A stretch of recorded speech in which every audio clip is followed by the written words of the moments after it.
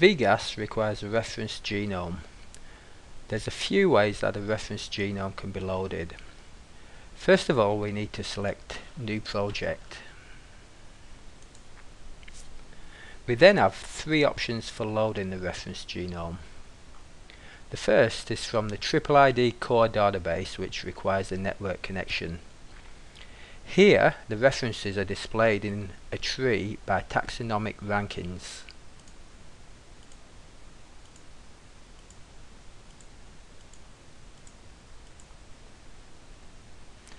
So you can see the reference genomes, and you can see the actual strains. So if we select one of the strains, click on the load button,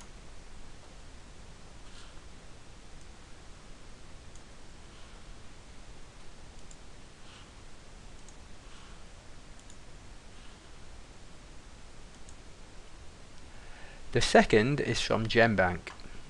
Users can either load a GenBank flat file, which can be saved from the website,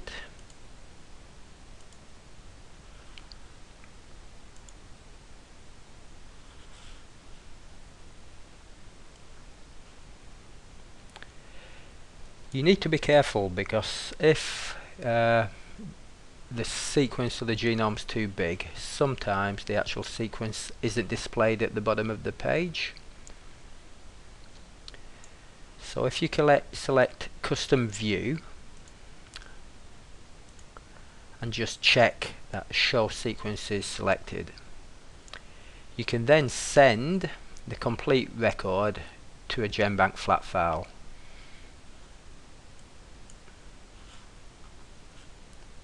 Or alternatively, you can enter the accession number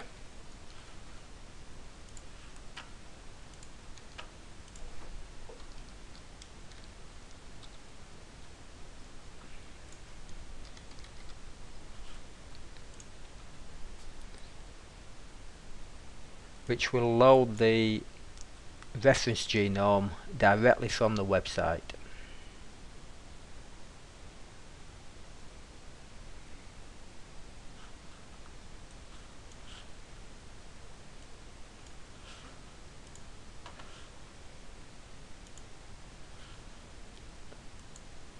The third way is by loading the nucleotide sequence, either directly from the clipboard or from a FASTA file. If the FASTA file contains more than one sequence, then a consensus sequence will be generated and used.